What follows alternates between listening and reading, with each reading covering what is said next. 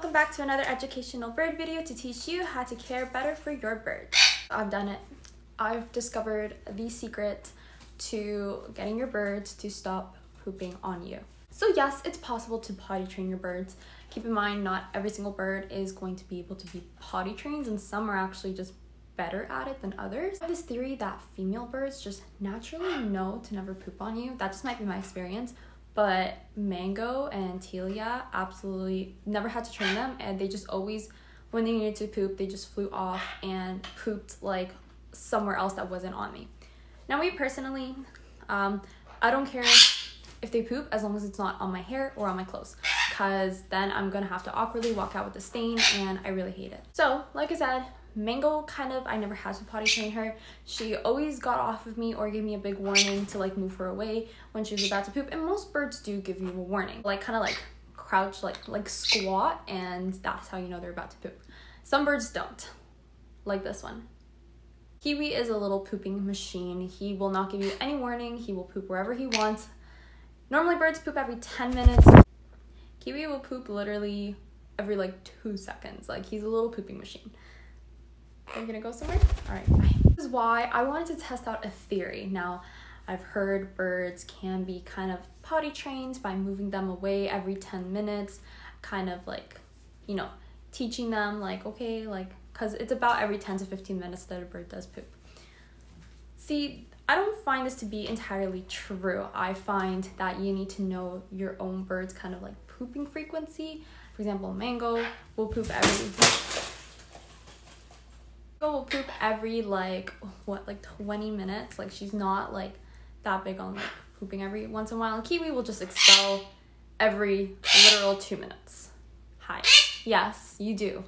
Moving them every 10 minutes was gonna be a little hard for Kiwi because he did it so often. So I needed to think of a way to teach him, hey, don't poop on me, like anywhere but me. So normally I chill on the couch, and when I'm sitting on the couch, he comes and sits on me. He'll come and like give me kisses, bite my teeth, and then he'll just poop on my shoulder. When I get up, I have to change my shirt, and it sucks because sometimes I'm ready to go out and I have to just put the shirt in the washing machine even though I just washed it. But I was successful with what I did. And now I think 9 out of 10 times he himself, when he feels like he needs to pee, will get off me, will get off me, and he will go poop off to like the floor, which is so much easier to clean. Like, you just get like a paper towel, that's it, like just wipe it.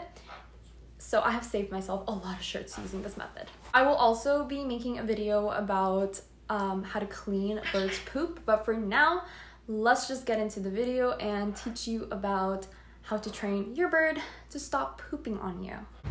So I start off by letting him bite my teeth because that's his favorite thing, and every once in a while I'll pick him up and put him at the edge of the couch and give a command with a signal. I'm pointing down and telling him to poop.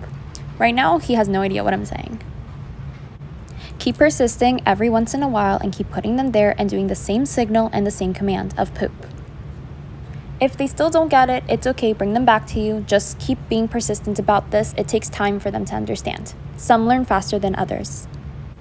Even if they don't have any idea what you're saying or they're not doing what you're telling them to do, make sure to either way applaud them or reward them in any way so that it encourages progress. So after some time, you should be seeing a bit of progress, which is gonna look like this. After I kept telling him to poop, he actually listened. He waited for a moment, kind of processing it, as you can see his face, and then he proceeded to make a poop. And of course, I rewarded him. I was very proud of him. And his reward for him particularly was biting my teeth. Now, the reward is going to differ for each bird owner, as my bird just doesn't like treats, so I gave him what he most always persists for, which are my teeth. Now, I keep training him. I keep doing the same thing. Although in this video, you're just going to watch him walk away from me because he's kind of tired of me telling him the same thing. Make sure to give your bird breaks in between training, and this doesn't just happen in one day. For me, it took about a week or two to actually get him to do this continuously.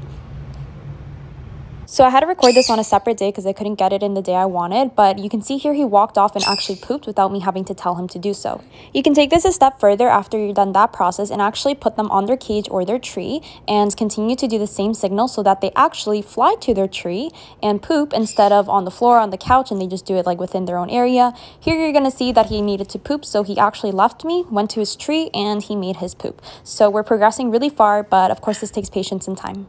So I hope this video helped. I hope you guys are able to apply it and be successful, because if you can potty train your bird, man, it's so much better than them pooping on you particularly, and it just feels kind of nice. They're like, oh, you know what?